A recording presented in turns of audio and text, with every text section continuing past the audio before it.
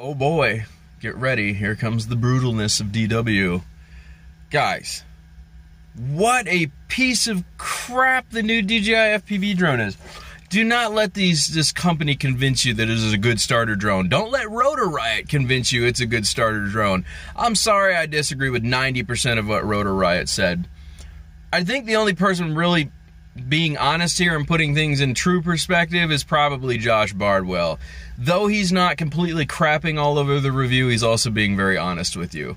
I gotta say, man, this thing, if you're a real FPV pilot, this thing is a joke to real FPV pilots. Any of you considering buying this thinking that this is your way into FPV, you are sorely mistaken. You are overspending. It is a gigantic turd. It only really, like, I tried to sit last night and think about anything you could really use this for, and the only thing I could come up with is, in my mind, what they've created is more like just a souped up Corvette version of a Mavic. That's what it is. To access full acro mode, you gotta go out of your way, and let me tell you something, FPV is all about crashing. That's what it is. It's about crashing, smashing, bashing, rebuilding, flying.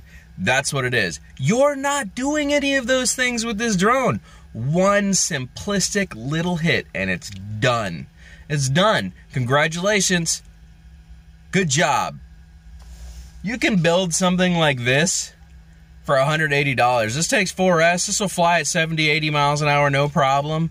Has an HD camera built into the front of it, and if I don't like the stability of the footage, then I just download the Real Steady software and add it to this. DJI, if you wanted to create something for the FPV people, you should have created a Cinewhoop. That is my opinion. You guys should have put time and effort into creating some kind of Cinewhoop. This is not a Cinewhoop. This is like entry-level junk that you produced. I'm really surprised that Rotor Riot is even pushing this thing in any kind of aspect. That just put me way off of Rotor Riot right now. Guys, there are way cheaper methods to get into real FPV. You're going to smash, you're going to crash. The difference is I crashed this thing 7 times yesterday. 7 times.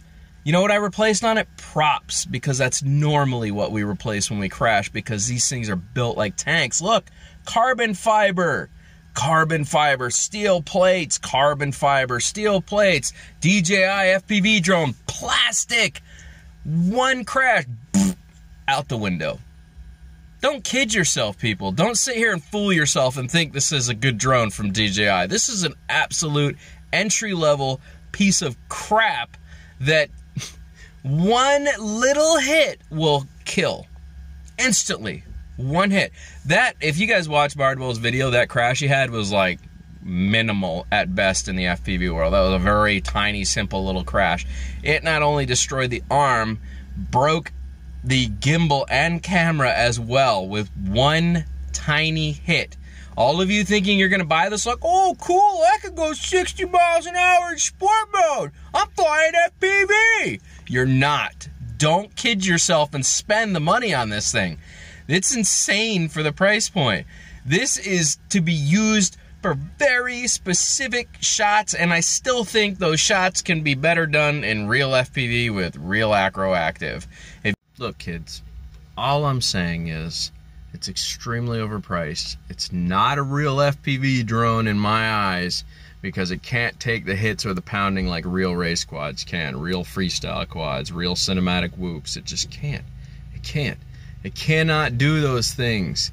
Please don't fool yourself into thinking that this can do that type of stuff. It cannot. One crash and this thing is toast. Toast. It's toast. Don't spend that kind of... Dude, there are multitude of pilots out there willing to help anyone that wants to get into FPV and make it simple for you.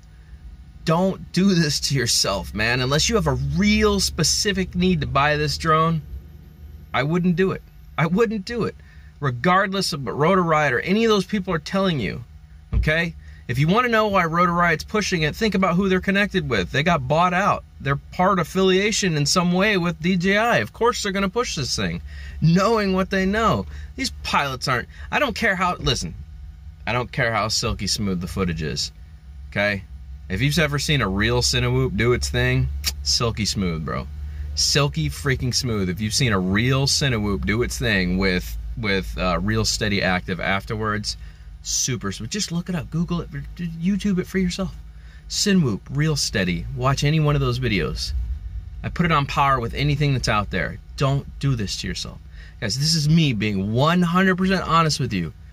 It is not a real FPV rig. They know you're going to crash. This is their opportunity to make a ton of money. I don't even know why they made this thing. To be honest with you, I have no idea. I really don't. It is a souped up Corvette version of a Mavic. That's what it is. It can't take any hard punishment in the slightest. I wouldn't even buy it because I know that if I activate acro, I can't just replace an arm or a motor or whatever when it breaks. I have to replace the entire shell and then figure out, send it to DJI, blah, blah, blah, blah, blah. No way. I would never, ever, ever even partially consider doing something like that to myself. I'm being honest with you. From an FPV pilot to you guys, I'm being 100 with you. Don't waste your money.